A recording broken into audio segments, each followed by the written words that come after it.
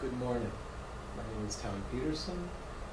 This is an installment of the biodiversity informatics training curriculum. It's focused very simply on how to publish a scientific paper. Essentially, it's a long and complicated process, as anybody who has developed a scientific research. So in this step of video modules, what I will be doing is going through essentially step by step the publication process with you.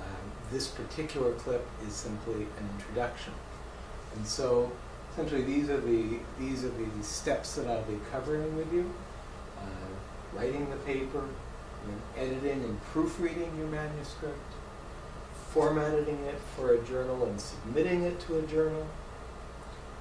Then we're going to talk about essentially how the editor decides to consider a paper further and send it out for review, what the reviewers do with the suggestions and criticisms that they provide, what the editor's decision-making mechanism is, what your role should be in terms of revising your paper for return to the editor, the acceptance, page proofs, corrections, and then we'll talk a bit about copyright transfer, which turns out to be a bigger issue in recent years than in previous.